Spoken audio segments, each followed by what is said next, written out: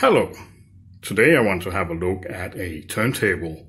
This is a Yamaha turntable from somewhere around the mid-80s. The model number is Yamaha GT-750, and apparently the GT stands for gigantic and tremendous.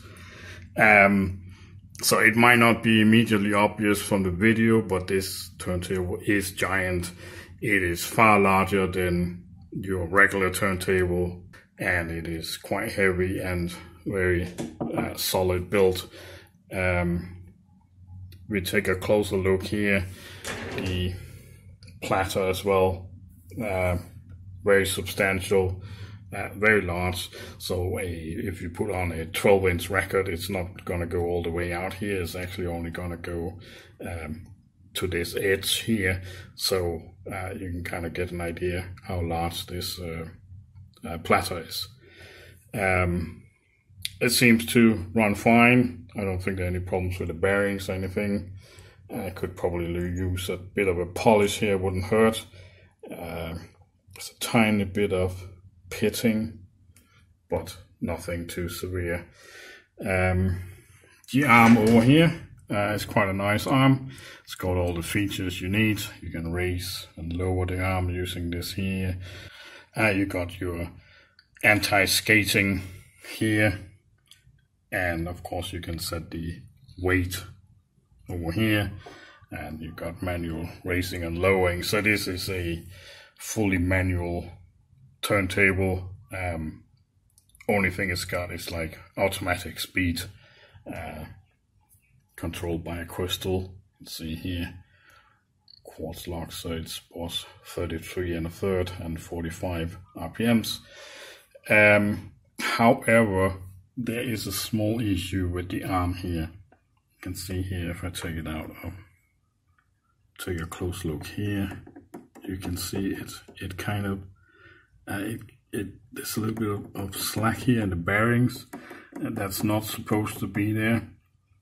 It appears to only be the bearings in here, in the sides here. So this might be a big problem, or it might not be a big problem.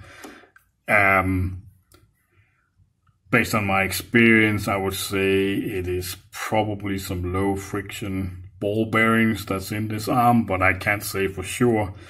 It could be like, if some turntables will actually have like sapphire bearings in here, and if it's like a sapphire bearing and it's a crushed sapphire, then we might have a really big problem. It could still be a big problem with ball bearings, because maybe sometimes they have open ball bearings and the bolts fall out. So if bolts are missing, or maybe something is completely wrong with the ball bearing, it might not be easy to find a replacement. So I think that's the first thing we're going to have a look at. Let's try, see if we can get this out, have a closer look at what's going on here. Why is it loose? Does it just need to be tightened, or is there a problem? So let's find some tools, and then we take it from there. First, I'm just going to go ahead and remove a couple of things we don't need, like the anti-skating weight here. I think we just take that out. Right. It's got these two small pieces here, and the weight on the back here. Just going to unscrew that.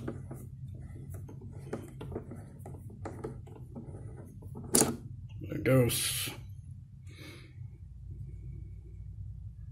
Yep. Okay, so you can see the screw in here. It's like a screw in the middle, and then it's like a lock screw on the outside. So I just need to try to see if I can find a bit that's gonna fit in there. I think I do have some, like this one here. It's too big. Let's see if I have a smaller one. This one here. Yeah, I think that will fit. Just see if I can get a small screwdriver. Okay, just going to try and carefully get this screw out here. Okay. See if there's any damage.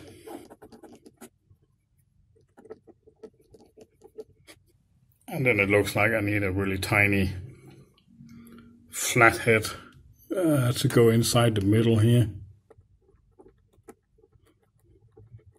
Okay, came out. See if there's any damage to this. Yeah, I don't see anything. This part looks good. I need to get the other side as well.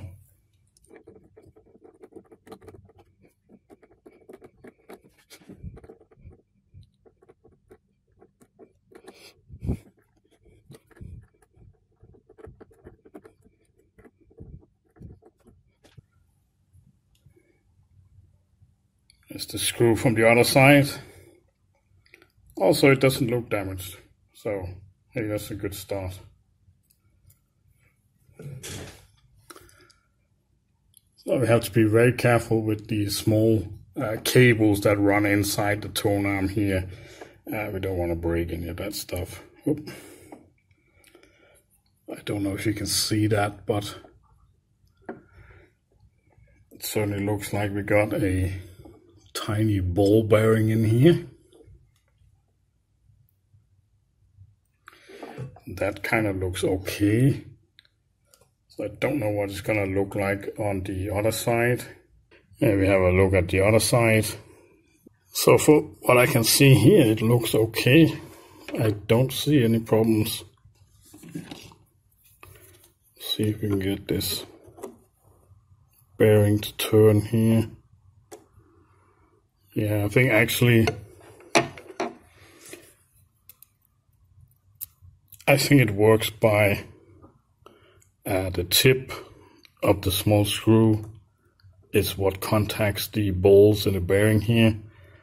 So, but as these look okay, I'm not quite sure why it ended up being loose. I guess, I mean, it's always possible someone has been tampering with it, someone maybe adjusted it at some point. It's also possible that maybe one of the bearings were never fully seated or something like that, and then during transportation or something, maybe it's moved a bit, and that kind of made it. That was the reason for the slack, but I don't see any damage, so I think we'll put the screws back in and then try to see if we can adjust them to where we don't have any slack in the arm. So I'm just adding a tiny bit of grease to the tip of the screws here before I screw them back in, just so the bearings don't run completely dry. This is just some lithium grease. It's low friction, and it's unlikely to gunk up over time.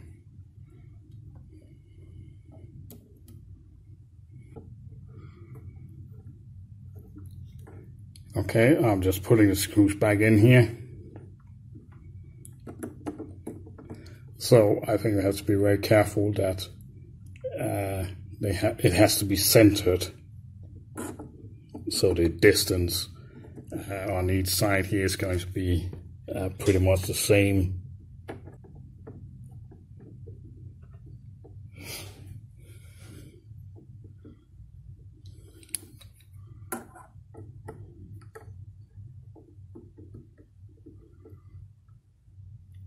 Yeah, I can certainly tighten it up here so there's no slack left. And I think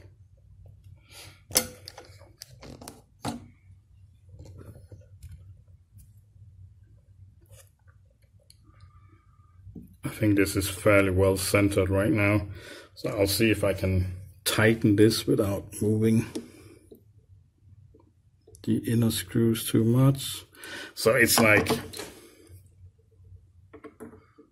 you want it to get you want to tighten these screws just until the slack is gone. You don't want to make it too tight, because you still want it to be very low friction here.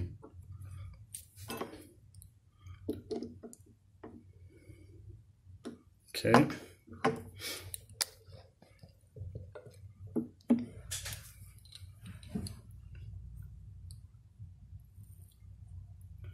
Let's try to do the other side here. Tighten the outer screw.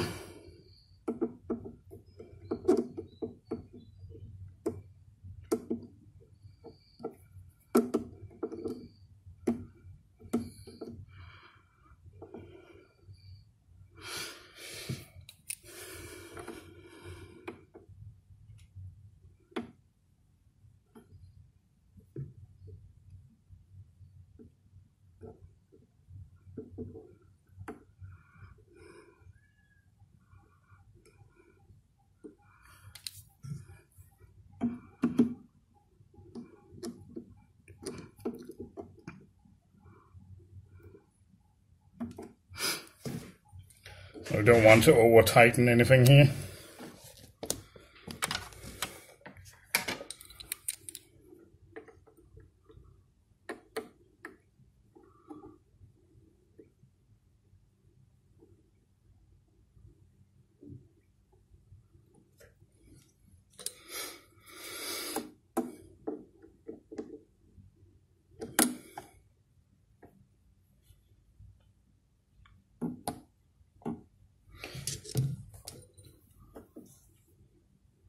Okay, now it feels very nice.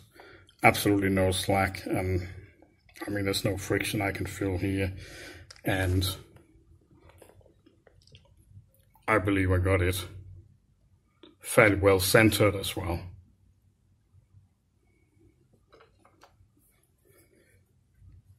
So now that we have the arm repaired, I think we should take a look at the platter, the motor, everything in here, see if everything looks okay, and clean it up a little bit.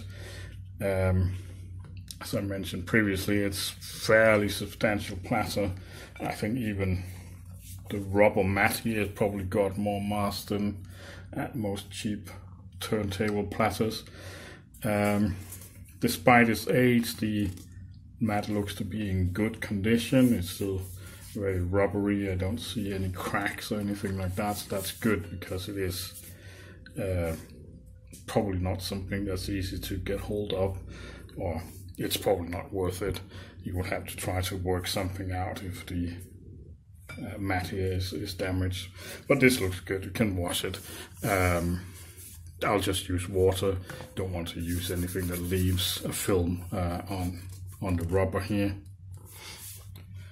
Then we have the platter itself. You can kind of see it is very substantial. This is actually the thickness of the aluminium or whatever metal this is. I think it is just cast aluminium. It seems to be very, very heavy, and all the mass is at the edge, or the majority of the mass is going to be at the edge out here, so there's going to be a lot of inertia because it is so much bigger than a regular turntable platter. So, and this is a direct drive turntable, so there's just one big motor under here somewhere. See if we can get it off. It seems to be stuck on there. It's probably not been off since it came out of the factory. Give it a little bit of WD-40 here. Don't want it spraying everywhere. Let's just let that sit for a few minutes. Okay, it's been sitting for a few minutes here. Get the excess off here. See if it helps.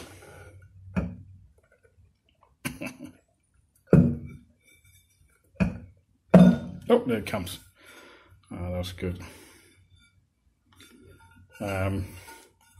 So yeah, it is very heavy, very substantial. Don't know how much it weighs, but it's a giant platter.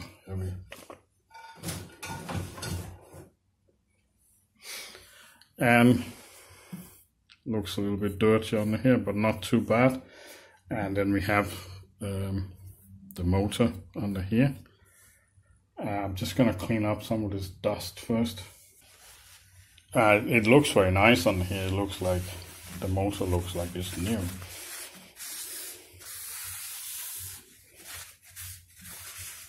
This is probably the platter. I think it's never been off before.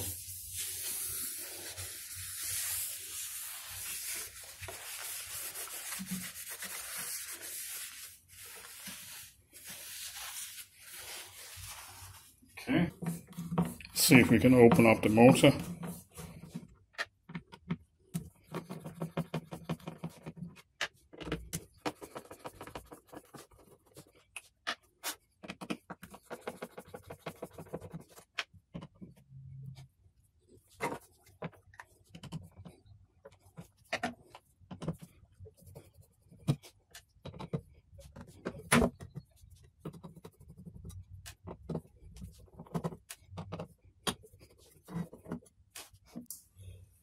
Okay, we've got all the screws out. See if we can get a cover off here. Yeah. See, it looks like new inside here.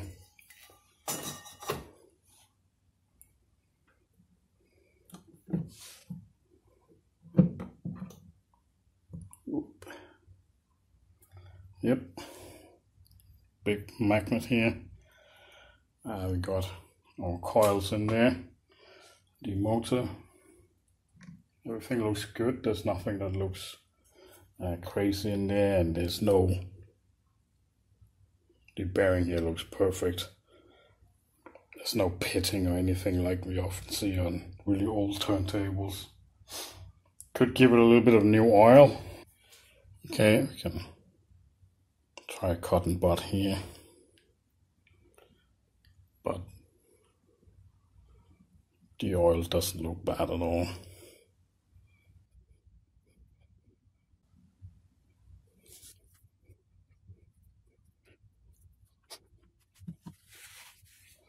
Okay, let's add a little bit of new oil. Okay, I have a tiny bit of oil here, just a high quality motor oil. It really doesn't need much, just a couple of drops here.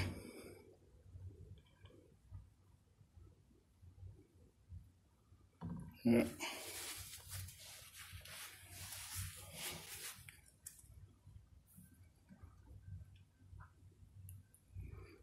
Okay.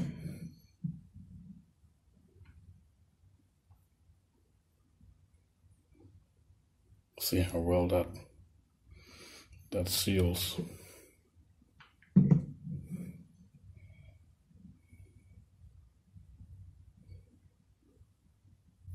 Yeah, I'm just gonna leave it here and wait for this to sink down, because this bearing is so tight. The air cannot get out of the bottom. Okay, I left it here for maybe half an hour, and now the bearing is finally sunk all the way down to the bottom. Not exactly sure how long it took, but it's definitely down now. That's good. So I think we can reassemble the motor again, get the cover on, because everything looks perfect. Don't think this needs any specific orientation. I believe that was how I took it off.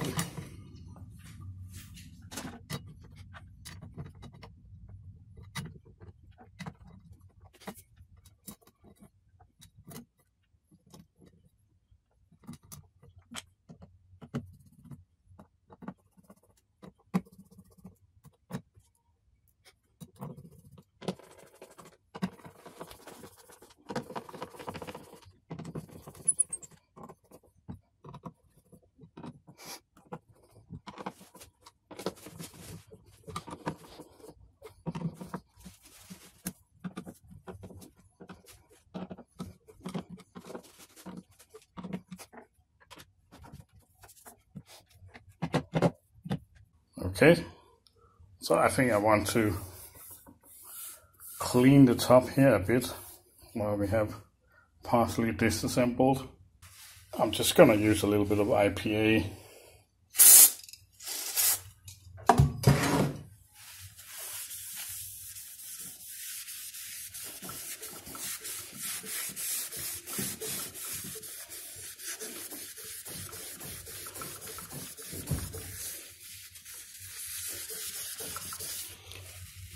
I mean, it is moving stuff, but it might not be. Might need to use some soap, maybe a mild soap and some water.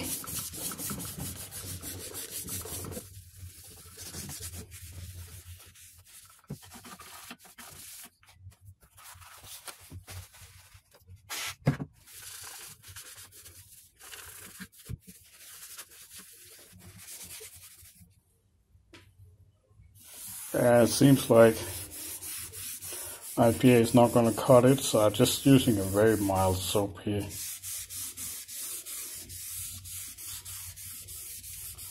Hopefully that's not going to cause any harm.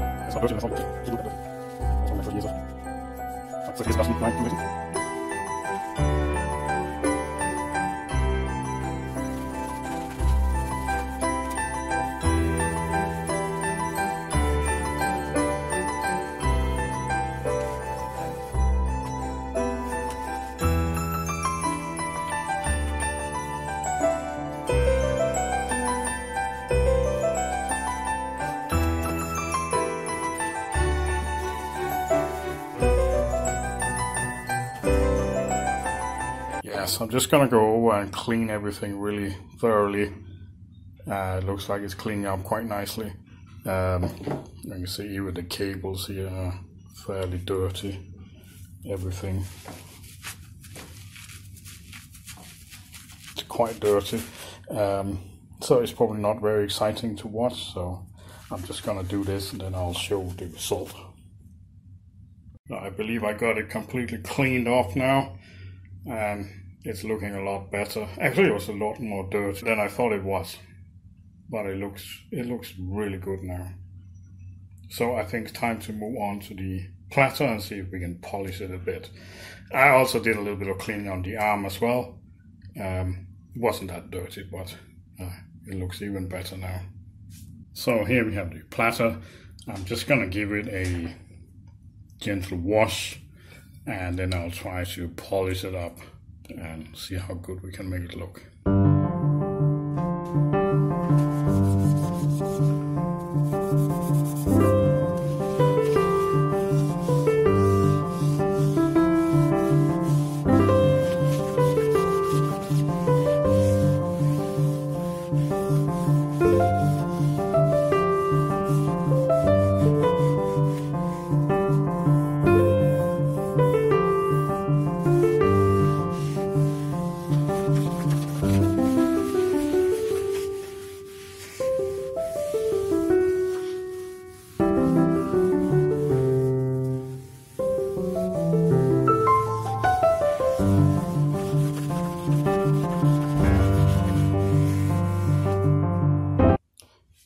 Okay, a little bit of polish here, so it actually looks quite nice now.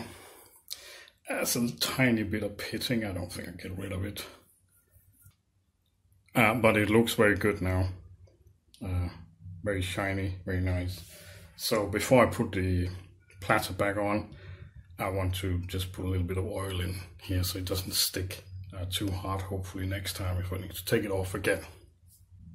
Now that we got it all cleaned up, the final thing I want to do is have a quick look inside, just to make sure we don't have any nasty surprises on the circuit boards inside.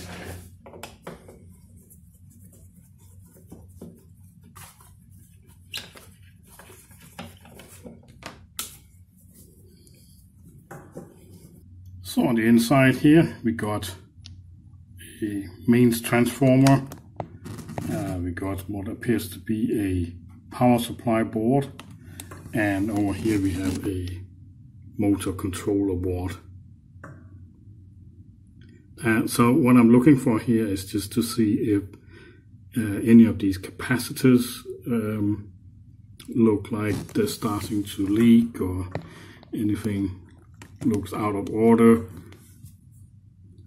So I mean, this, what you see here, that is not a leaking capacitor, that is just glue. So the capacitors in here, they're all Rubicon. It's a good brand name. All the capacitors here, and I don't see anything, there's no bulging. They look good, so it doesn't look like we have a nasty surprise. And it's very simple here, right? We have our mains coming in over here. We have a full wave bridge rectifier here. We have a mains capacitor after the rectifier, and then we have some kind of regulator here. It's probably just a transistor and a little bit of capacitance on the output here. And motor controller. Well, the concern with turntables like this is always if some of these ICs here suddenly stop working, then there might not be any spare parts, there might not be any replacement available for them. Anyway, everything looks good here. I don't see anything that looks nasty in any way. I don't see anything that looks like we have to do anything about it. So I think I'm just going to close it up again, and we'll try fire it up and see how it spins. And here we have it, all back together, ready to play some records. It's probably going to be good for another 35 years or so. Everything works perfectly. So thanks for watching, and I'll see you next time. Bye bye.